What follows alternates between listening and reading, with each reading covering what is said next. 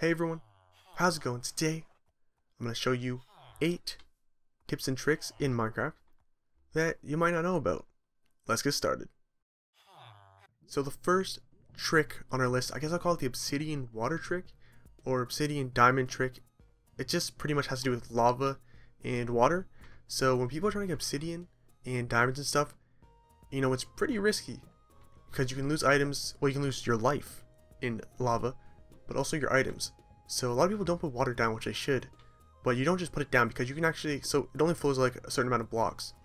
So if you put it down right here, so say it only reaches like 7, I think it's 7 to 9 blocks or something like that, and you can actually fall in lava. So what I usually do is just mine out some blocks and mine out this part as well, and just put some right here. There we go. So like a little hole, and torch it up. So this water will be flowing in, and watch this. Water is always faster, except for the nether. And you can't even put water in the nether. But in the overworld, water is always faster than lava. It will always reach the place before lava. So let's mine these diamonds out and see. Let's see if there's, see, those diamonds would have been gone. But since we have this water thing going, this water flow, everything that you mine will be safe. So I don't know, it's pretty obvious, but mostly things are pretty obvious. But I don't know, I don't see a lot of people doing this, and you know, all you have to do is place water down, kind of block yourself in, and you won't lose any diamonds or obsidian. So the next thing on this list has to do with chests and more storage. So as you can see, I have chests here, and you obviously cannot place them side by side to each other because, you know, Minecraft doesn't allow that. Well, you can't place double chests, what's what I mean, beside. So you have to leave a space, or it looks kind of weird.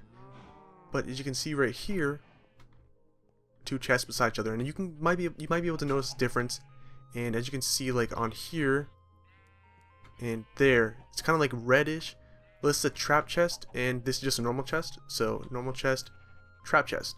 And the cool thing about these things is that you can actually place them. So this is a normal chest, you can't place it. But trap chest you can. I don't think you can do it with, you can't do trap chest and trap chest, but that doesn't matter. So the only difference is these is a little different. So this is a normal one. Okay. So just like the lock, different colors, and it really doesn't matter. Same function, same thing. So, and it doesn't even say a trap chest, just a large chest.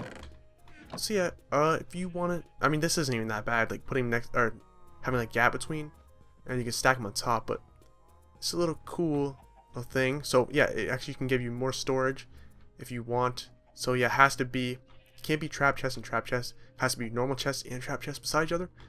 And yeah, that's just more storage, and it actually is really helpful. And I think you can even put them on top. Yeah, so there you go. Works pretty well. So this trick, we'll call it the stone quartz trick. Now that's it's a stupid name.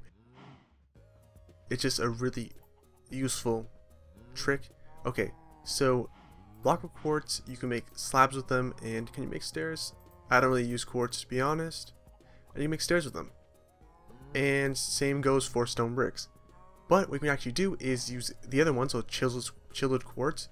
You can actually make slabs with just the variants of them. So you don't have to use just the original quartz or the original stone bricks. You can actually use the other ones, so chiseled and pillar, and then cracked stone bricks and chiseled stone bricks. And that's not even the coolest thing about this.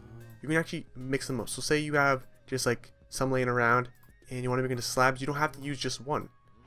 So here we have all of them. So block of quartz, chiseled quartz block, and pillar quartz block, and there you go, quartz slab. So yeah, we'll make like kind of the original, what the original would make. So how like this would make just quartz slabs. So it won't make like chiseled quartz. That's hard to say. Chiseled quartz slabs. It will just make normal quartz slabs. And same goes for stone bricks. So we'll do that real quick. There we go. So just, yeah, just normal stone bricks. So say you ran out of just normal quartz, you can just use pillar quartz, and it's pretty useful. I don't really build with stone brick or quartz, but if you do, I mean, there you go. And that is number 3. So the next one on the list is a pretty short one, but instead of feeding your dogs meat, like cooked stuff, or you can feed it raw stuff, but instead of sacrificing your food to feed them, you can actually use rotten flesh. So that actually just, oh, for some reason my particles are being weird, but yeah, so they were healed already, so they're actually gonna have a puppy. So you can breed them that way. You can heal them. For some reason the particles aren't showing up. Maybe they're set it off. I'm not sure. But and you can heal it with it too. And so if I give us like, see, you can, as you can see, it's like using it. But yeah, you can just use rot. I believe it's because their immune systems are better. So yeah, they're immune to rotten flesh. That can be a huge assumption, and I could just be a random thing in the game. But what are they doing? Oh, they're chasing after a skeleton or something. But yeah, so instead of risking your food, you know, say you're running low on pork chops, you're like, oh, do I feed my wolf? What do I eat? Eat this and use rotten flesh to feed your dogs. The next trick on the list is the hidden button. Can you find it here? Possibly, because there's just a random banner chilling here. But you need a banner and a button, and you can actually hide buttons behind banners. So right there. And this works well if you have, say, like stone button on stone button, or wooden button on like wooden block, wooden planks. That would be pretty good. But for this example, I think it's better to use on stone, just so you can put it like in random caves. And this isn't hooked up to anything, but I really believe you can press it. It's hard, like, yeah. So you can press it in, and I suck at redstone, so I'm not gonna set anything up. But you know, you can do some crazy stuff with this. So all you need is a banner and a button, and you just place the button at first, and then there you go.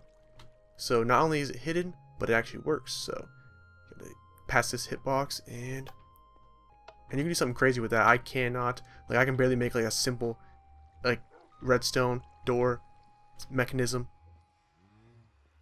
Like, I suck at redstone, but you can do something crazy with that. And yeah, this one's extremely simple, but I mean, if they're not looking, say it's in a cave or something. Actually, I don't know if you had a banner in a cave, but anyways, think of a situation where you'd have a banner somewhere, and this is pretty good. Like, I probably wouldn't think to look behind a banner and find a button. So yeah, that's pretty much it, but it's simple but effective. So I think if this is the 6th one, I don't know, I did a lot so far. I was planning on doing like 5, but I was like, you know, I can fit some more in. So let's assume this is the 6th one. I hope I'm correct. Anyways, this is this floating sand and gravel trick, but a lot of people know about this one, but a lot of people don't know you can use it with concrete powder and red sand, which has the same properties as sand and gravel. So I mean, you can easily figure it out.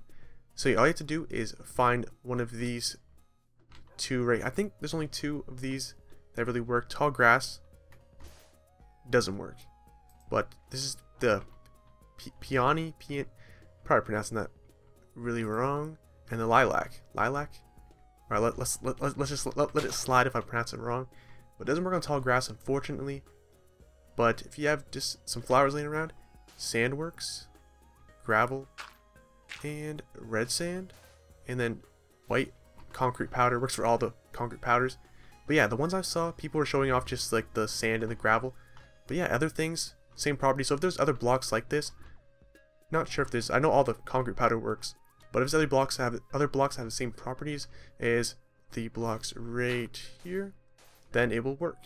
And this is useful, I guess. Well, it's pretty cool because you can just go like this, and then it floats. That's like the whole point of it.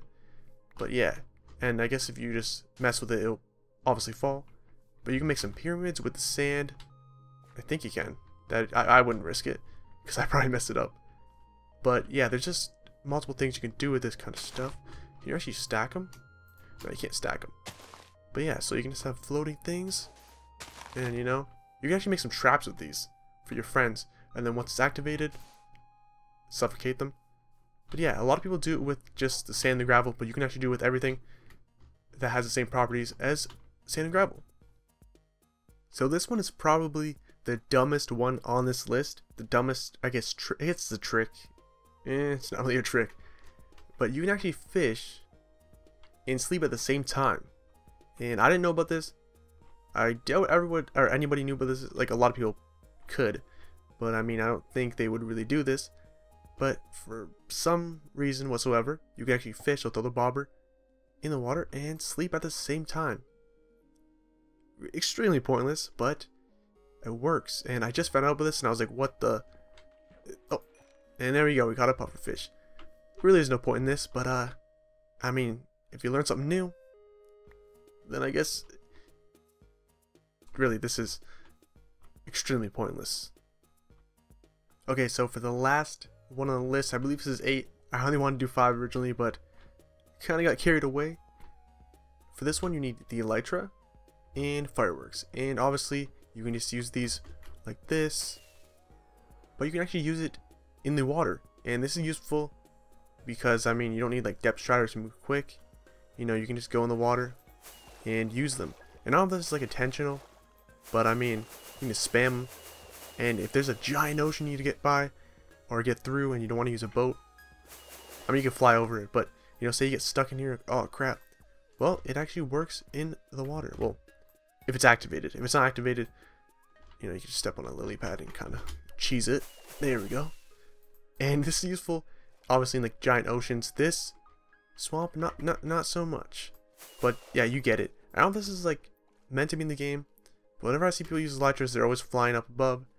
But if you're in the water and you want to use it to like, I don't know, get past a temple or something, I don't know. You can use it any way you want, but yeah, it actually works. And try not to hit the ground, or it will not work anymore. But let me try this one more time. Activate it. Yeah, see, there we go. And you can explore the depths of the ocean, which is fireworks and the elytra. Thanks for watching. If you enjoyed the video, or you found a tip or trick that you did not know about, then leave a like down below and subscribe to join the bomb squad today.